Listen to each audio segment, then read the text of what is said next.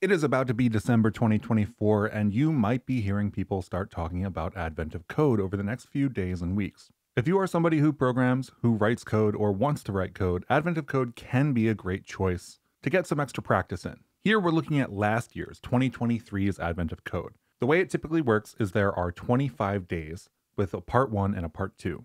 As you complete those days, you get to see more and more of this ASCII image that shows up, and there are leaderboards and a whole bunch of other things, but we're not going to talk about those. The problems are largely word problems, so day 1 was trebuchet last year. You have to read all of these, you get some input, you get some answer, and you have to write some code to turn this input into this answer. At the bottom, you can get your actual puzzle input and you can submit your answer. In my case, I've already submitted these, so we don't see that submission.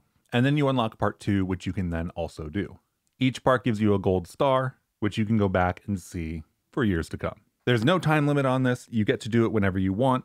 You can do day 1 on day 10. You can do day 20 6 months from now. It doesn't matter. So if you're interested, how should you go about doing this? Obviously, there are rules for participation. When day 1 opens, which for us is about an hour and 20 minutes from now, then we'll be able to click on one, do the first problem, and so on. Now, one of the big things people run into when they're doing Advent of Code is that this is a decent amount of work. Doing both parts, part 1 and part 2, for 25 days straight is about 50 problems worth of time. Many people have jobs, many people have other responsibilities, especially towards the end. Now, there's nothing to say that you can't keep doing it wherever you got to after this ends, but generally, if you're somebody who likes doing the problem when it opens, I suggest that you generally do part 1, commit to doing part 1 if this is your first time, and just kind of do part 2 if you feel like it.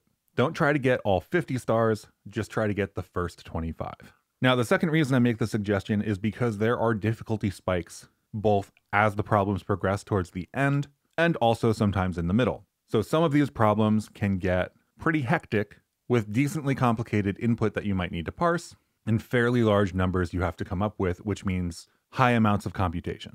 Now, not all of the problems are like this, typically only a few, but they are more often in the part 2s than the part 1s. So, for example, for this one, you can see my answer was somewhere around 430,000, which is a totally computable number for any program, as opposed to this number, which takes much more computing time to come up with.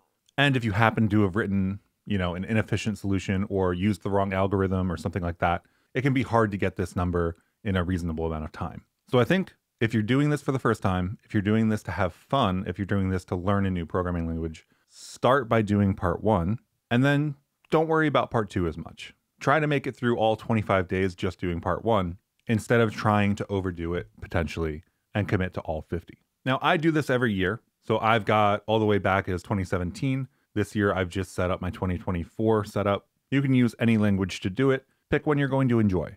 It doesn't matter how you set it up. I separate mine into specific days. I do some benchmarks. I do some other things. Absolutely does not matter.